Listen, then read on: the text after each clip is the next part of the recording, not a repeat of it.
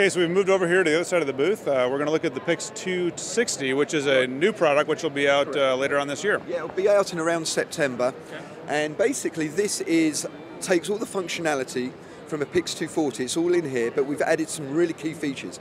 Obviously the most obvious thing here is it's a rack mount unit. It takes up half rack space and 2U height. So we can actually fit 2U in a rack side by side, really neat. They have the same monitor. Now, where are the drives on this unit? Well, if you flip down the LCD display, the drives are located behind here. Okay, I'm going to talk about this more in a minute. What is this rack mount P260 really aimed at? It should be considered as a 21st century VTR. So anywhere you would find a videotape recorder, this could replace it in a file-based workflow.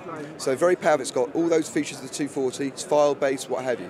Now, one of the really key features for this is the fact that it's got a built-in RAID.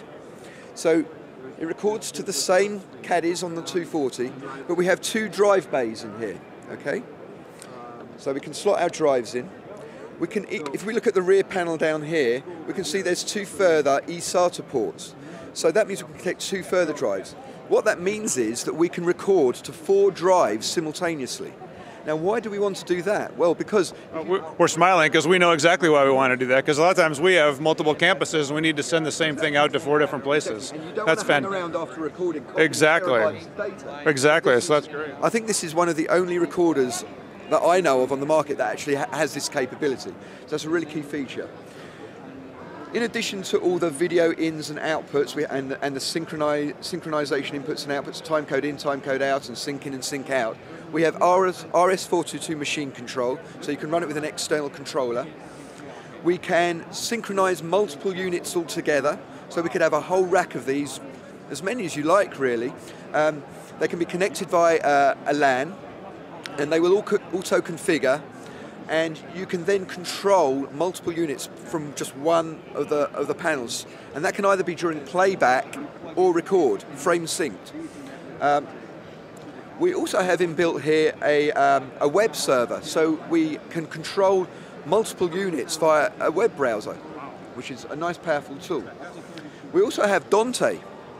Now Danté has become like the go-to AV, audio over Ethernet protocol, because of its low latency, the fact that it uses standard hubs and switches, and it's very easy to configure.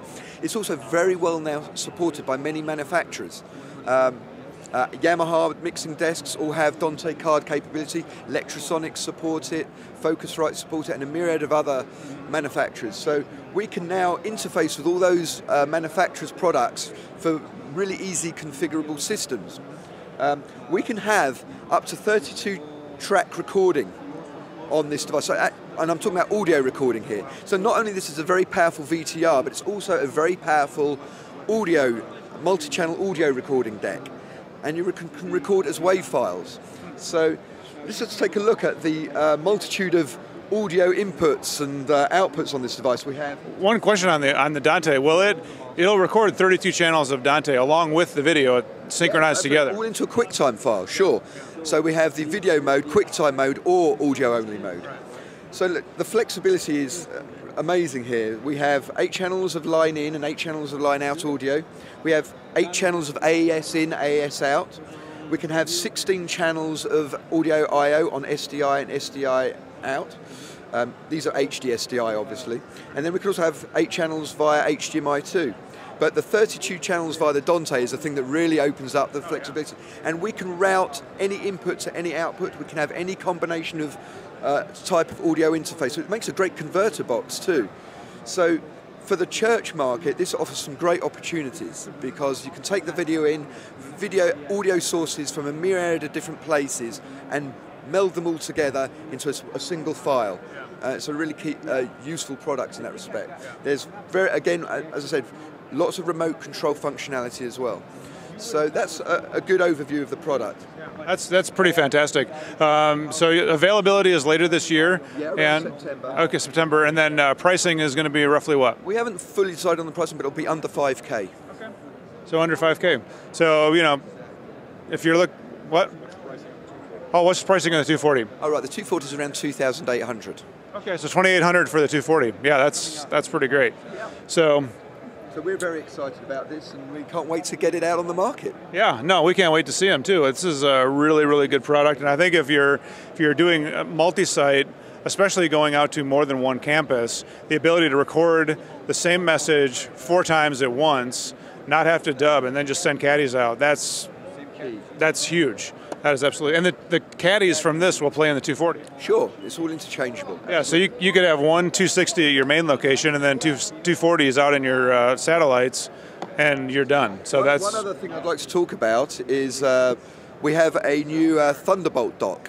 Right. So this caddy has a standard USB 3 and FireWire 800 and SATA, which are a good array of connectors to transfer into a computer.